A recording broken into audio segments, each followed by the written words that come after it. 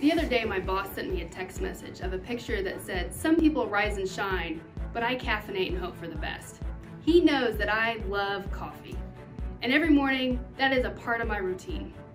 But if he had sent me a picture of something that said something about tea or Mountain Dew or some other beverage, I would know that he wasn't paying attention to who I was as a person. Many of us have heard of the golden rule, but have you ever heard of the platinum rule? The golden rule tells us to treat others as we want to be treated, but the platinum rule says treat others as they want to be treated.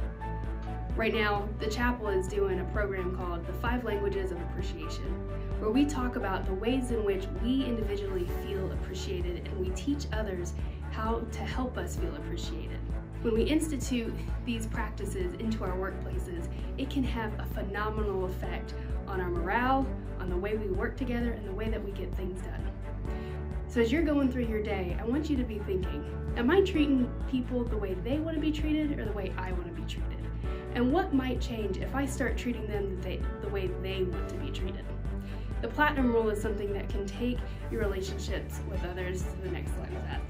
If you'd be interested in learning more about the 5 Languages of Appreciation, give the chaplain a call. We'd love to facilitate an event for your staff or your office so that you guys can start learning how to appreciate each other more in the workplace.